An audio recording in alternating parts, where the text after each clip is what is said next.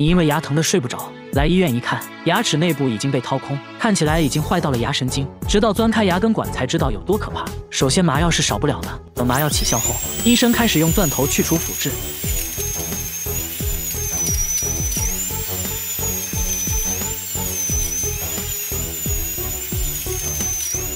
可以看到根管已经暴露，用工具轻轻一碰就打开了牙髓腔，不用想了，牙神经肯定已经坏死。这种情况只能做根管治疗，通俗点讲就是杀神经。这应该是牙齿问题中最可怕的一种治疗方式。这种方式避免了拔牙，最大程度保留了你的天然牙齿。医生一般会注射局部麻药，因此不必太过担心。接着医生测量根管的深度，以此来选择长度合适的根管锉，来一点点刮除坏死的牙髓。牙髓处理干净后，医生装上小钻头开始拓宽根管，依次把3个根管清理完毕后，还要使用消毒剂反复冲洗根管内部，防止后续再次发炎。接着插入3根类似棉签的东西，对根管内部进行干燥处理，随后在根尖里涂上一层密封剂，接着使用牙胶来填充根管，这样就可以完美填充牙根管，不会留下任何间隙。接着使用加热工具熔断牙胶，依次对3个根管进行同样的操作。接下来用树枝继续填充根管顶部，通过光固化灯快速固化，这样根管部分就填充好了。接下来还要继续打磨牙冠部分，方便接下来塑形。随后对牙冠部分涂抹酸蚀剂，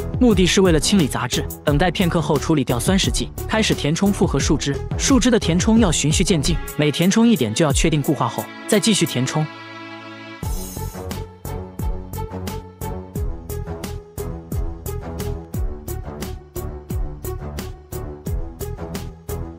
医生用工具塑造出了一个人工牙冠，最后再对人工牙冠进行打磨抛光，这样就完成了复杂的根管治疗。一般情况下，根管治疗后的牙齿寿命大约为11年，一定要记得好好刷牙。你这颗牙已经烂透了，为了能啃骨头，你准备花2万在嘴里种一颗。整个种牙过程需要持续半年左右，但最后的成品绝对会让你惊艳。首先要把坏牙拔掉，直接上钳子，很轻松就拔了下来。现在需要等待2到6个月，让牙槽骨恢复生长，填满空隙。6个月后开始进行种牙。第一步进行断层扫描分析，对口腔进行全面检查以及确定种植方案。接着进行麻醉和消毒。等麻药起效后，医生一刀就划开了牙龈，掀开牙龈，牙槽骨就露了出来。这些大大小小的钻头都是用来在牙槽骨钻孔的。牙槽骨的表层骨质坚硬，刚开始要选择8毫米的小钻头预开孔。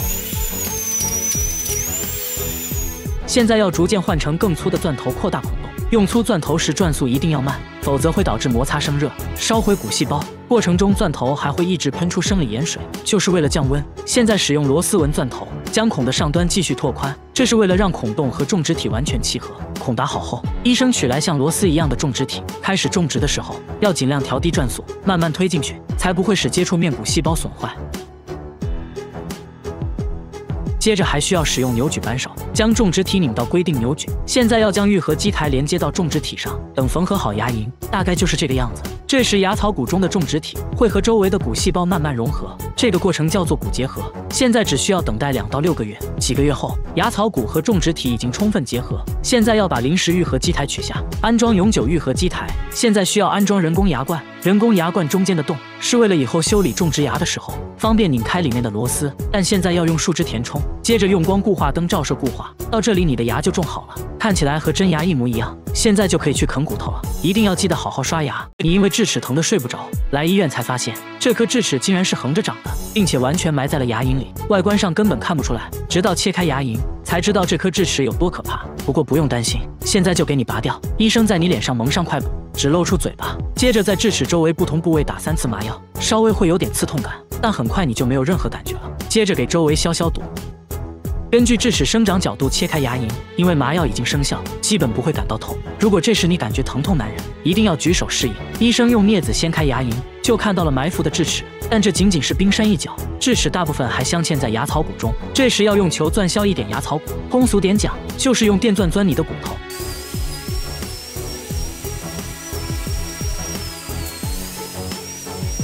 这时你感觉不到疼痛，但能听到电钻声，还能感受到电钻的震动，整个头都嗡嗡的。即使这样，也不能直接把智齿拔出，医生还要切开牙冠和牙根，把智齿一分为2，所以又需要用到钻头。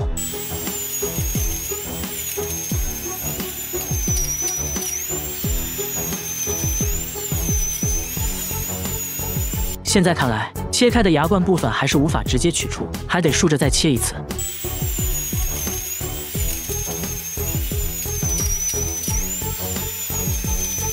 这样就很轻松的把牙冠部分取出来了。现在只剩下牙根了，由于埋得太深，还要再削一点牙槽骨。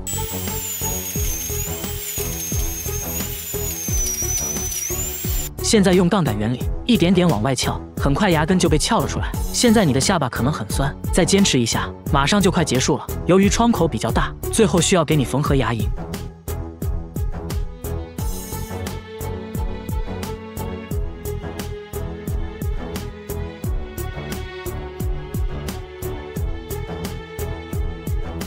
就这样打个漂亮的结，剪掉多余线头，就结束了战斗。为了让牙龈尽快愈合，你需要咬住一块纱布，保持2个小时，1周之后来拆线。期间不可以喝酒抽烟，避免激烈运动，拔掉智齿。你有没有觉得轻松了很多？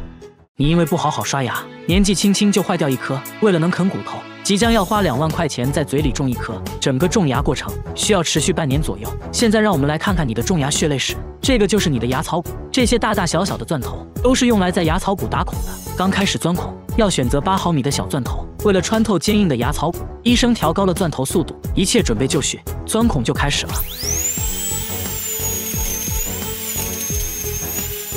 现在要逐渐换成更粗的钻头，扩大孔洞。用粗钻头转速一定要慢，否则会导致摩擦生热，烧毁骨细胞。过程中钻头还会一直喷出生理盐水，就是为了降温。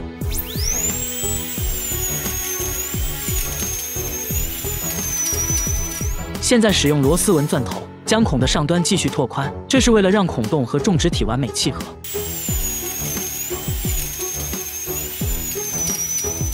随后，医生取来像螺丝一样的种植体，开始种植的时候要尽量调低转速，慢慢推进去，才不会使接触面骨细胞损坏。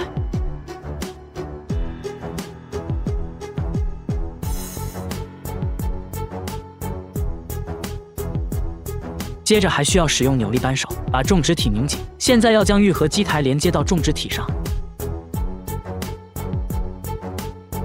等缝合好牙龈，大概就是这个样子。这时牙槽骨中的种植体会和周围的骨细胞慢慢融合，这个过程叫做骨结合，最短需要2到3个月，最长6个月左右。经过了几个月，牙槽骨和种植体已经充分结合，就可以把临时愈合基台取下，然后安装上永久愈合基台。现在需要安装人工牙冠，人工牙冠中间的洞是为了以后修理种植牙的时候方便拧开里面的螺丝，但现在要先用树脂填充，接着用灯照射固化。到这里你的牙就种好了，看起来和真牙一模一样。现在就可以去啃骨头了，一定要记得好好刷牙，你不小心磕掉了半颗门牙，说话一直漏风，天天被人嘲笑。你决定去做个修复，医生也没有让你失望，最后的修复效果足以让他们闭上臭嘴。不幸中的万幸，磕掉的部位并没有伤到牙根，如果非常严重的话，那就需要先做根管治疗。但像你这种情况，直接进行光固化树脂补牙即可。先在表面涂一层酸蚀剂，让表面变得更加粗糙一些，冲洗吹干后涂上粘合剂，进行光照固化。接着医生取来石膏模型，制作诊断蜡型，然后系统的补牙操作就开始了。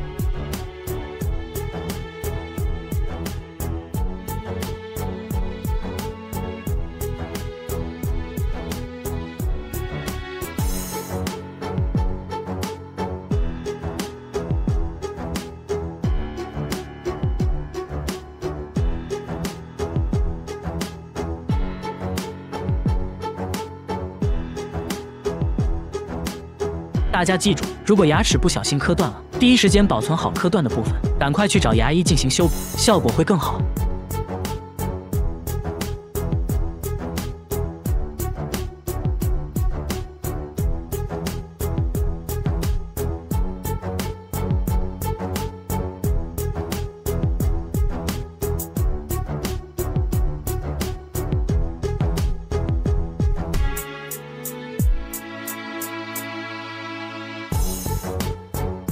补完之后呢，医生会用车针进行表面的打磨处理，最后再对牙齿进行抛光，牙齿表面就会变得更加光滑，看上去形态也比较美观。最后取出排龈线，就大功告成了。不过以后不能啃太硬的东西，稍有不注意就有可能导致脱落。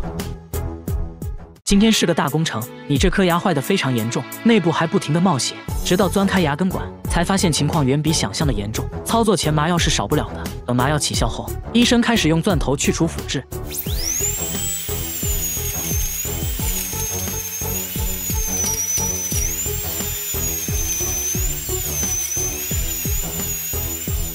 可以看到牙齿已经坏到了牙神经，还引发了炎症。医生刚把内部清理干净，血水就冒了出来。医生决定给你进行根管治疗，通俗点讲就是杀神经。这应该是牙齿问题中最可怕的一种治疗方式。听到这，你已经紧张地握起了拳头。为了让你放松下来，首先就要重新打麻药。医生特意把针头掰弯，紧靠着牙齿来一针，内部的神经也要来一针。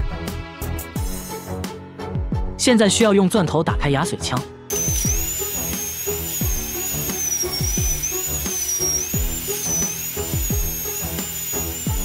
吹干后可以看到根管已经完全暴露。接着医生测量根管的深度，以此来选择长度合适的根管锉，来一点点刮除坏死的牙髓。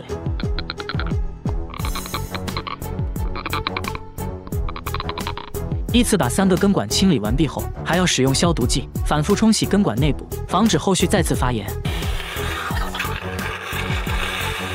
牙髓处理干净后，医生装上小钻头，开始拓宽根管。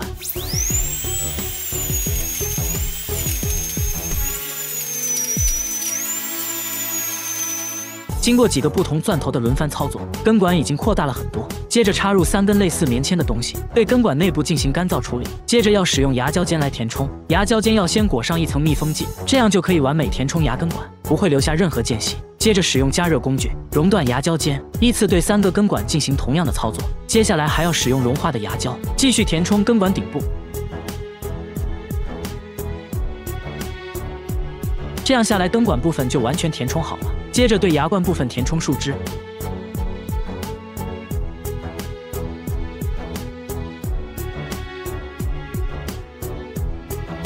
最后再安装上人工牙冠，这样就完成了复杂的根管治疗。这下你又可以想吃什么吃什么了。你知道牙套是怎么装上去的吗？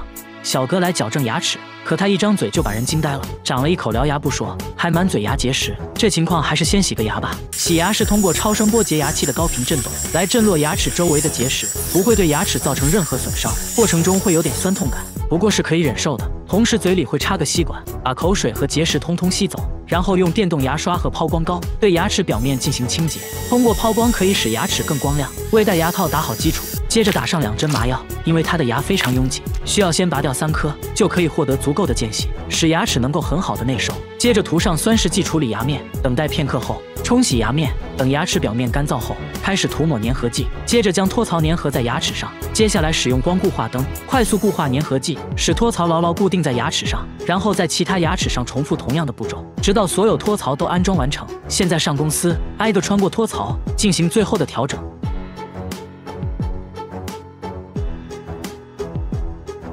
就这样，一副完美的牙套就大功告成了。随着时间的推移，原本参差不齐的牙齿就慢慢矫正好了。记得好好刷牙。你的2颗门牙中间出现了蛀牙，一张嘴就像有东西卡在牙缝里。医生看了一眼，二话没说，连麻药都没打，直接上钻头去除腐质。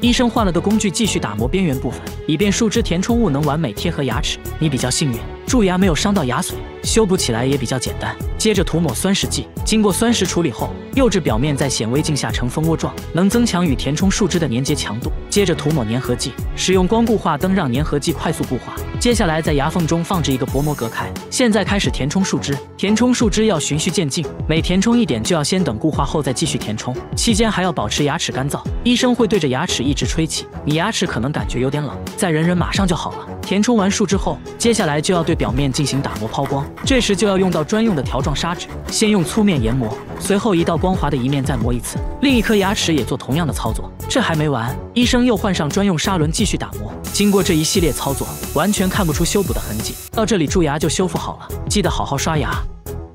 你因为智齿发炎疼得睡不着，来医院才发现这颗智齿竟然是横着长的，仅仅冒出了一点头，缝隙里一直残留小零食，直到切开牙龈才知道有多可怕。医生会在智齿周围不同部位打3次麻药，稍微会有点刺痛感，但很快你就没有任何感觉了。接着给周围消毒，防止感染。等麻药起效后，医生根据智齿生长角度，一刀就划开了牙龈，整个过程不会感觉到痛。掀开牙龈就看到了埋伏的智齿，但这仅仅是冰山一角，智齿大部分还镶嵌在牙槽骨中。为了更轻松地取出智齿，需要用钻头把智齿一分为二。虽然你感觉不到疼，但能听到电钻声，还能感受到电钻的震动，整个头都嗡嗡的。现在利用杠杆原理把智齿撬断，你会听到嘎嘣一声，但不必紧张。轻轻一挑就把牙冠取了出来，接着再次利用杠杆原理一点点往外撬，牙根埋伏的比较深，医生决定再次把牙根部分一分为二。